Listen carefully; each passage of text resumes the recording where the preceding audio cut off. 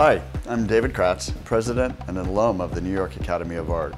Today we're here to talk about the Chubb Fellowship. This is an award that is given out to 3 deserving artists at the school at graduation every year. It's the highest award that the school has to give. The Chubb Fellowship is a 1-year artist residency. During that time they get a studio, a monthly stipend, a teaching assistantship. The fellowship culminates with a big show at the Academy where we celebrate the work that they did during the year. We are incredibly grateful to Chubb for making this program possible. The Chubb Fellows are chosen based on the work they've done during their time at the school, but even more importantly, the work that we think they're going to do in the future. Now we're going to go into the studios of the 3 fellows and spend some time with each of them. First visit today will be with Maud Madsen, a very talented painter who originally came to us from Canada. Hey Maud. Hi David. Hey, it's great to be in your studio today. Thanks for coming. Why don't we start by talking about what your time at the Academy has meant to you as an artist?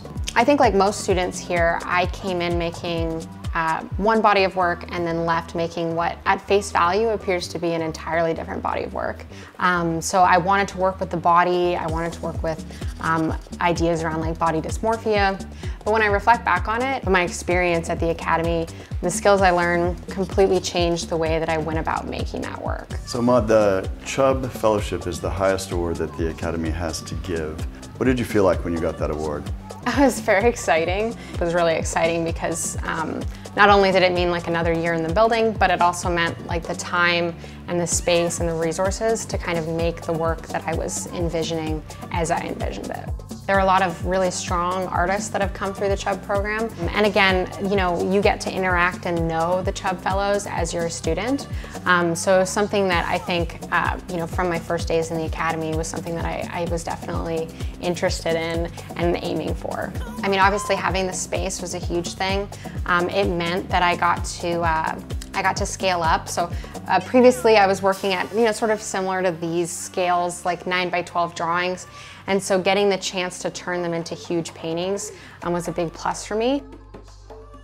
My work is all about sort of pushing the body against the limits of the composition to sort of amplify those feelings of like anxiety and insecurities and discomfort. And so scaling it up, I think, you know, makes you sort of question your relationship with the work. And it meant I got a lot of sort of exhibition opportunities. So in January, I was in a group show at Marion Boesky Gallery in Chelsea. That's a top gallery, that's amazing. So I'm at a loss for words about how much this year has meant for my practice. Well Maud, I'm such a huge fan of your work and I am really going to miss having your studio right outside my office door. That's been a lot of fun. Now we're going to visit Lujan Perez, a painter and printmaker from Spain. Hey Lujan. Hi, how are you? Good. It's nice to be in the studio with you today. Yeah, of course. So why don't we start by talking about your time at the Academy? The past 3 years have been probably the most intense and beautiful of my life, I think. I was aware of the Chubb Fellowship way before my time at the Academy. I became good friends with Esteban Ocampo, who was also a Chubb Fellow. And in 2016, I was coming to New York to visit.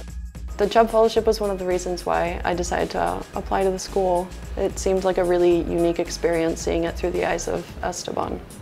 The fellowship year is this like magical space. You're looked upon from the second years and first years as, I guess, somewhat of an example of, you know, how to navigate being alive, making art in New York, and being able to be of support of people. Mm-hmm. It's a really unique experience, still within the educational system. You know, I developed relationships with the year below us for a year, and I was excited to like get to watch them grow and like, you know, fail and laugh and cry and do all the things that I did during my second year, but still be able to say at the end of the day, like, it's okay, you got this, you know.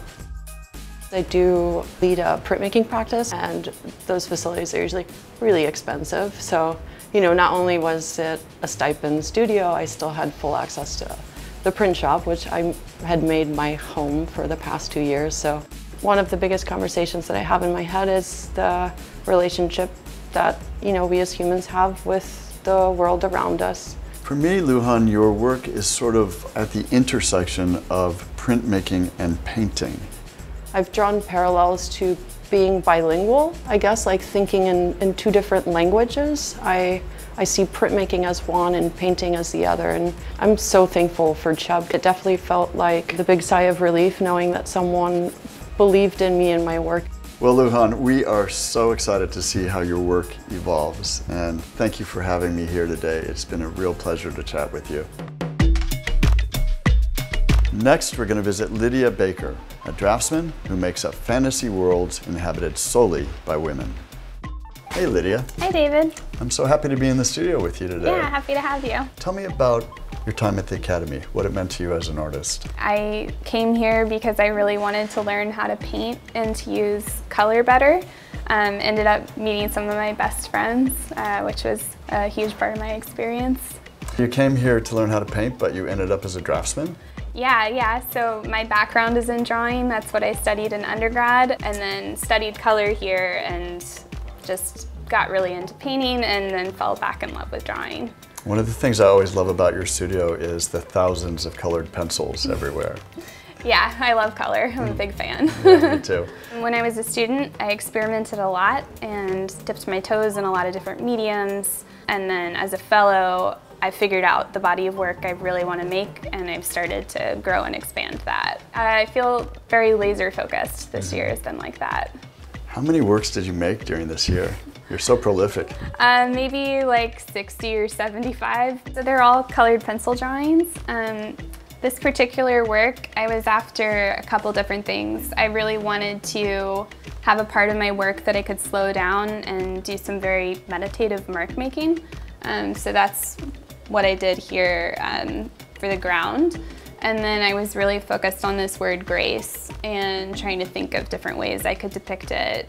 What was the one thing about the fellowship that meant the most to you in terms of your artistic development? I would say having this space was the most important thing. I was just excited to be here every day, and I think also because of COVID times, I didn't take a single day for granted. I can't thank Chubb enough. I'm just so grateful that I've had the time and the space to work here and have had a gift of another year at the Academy.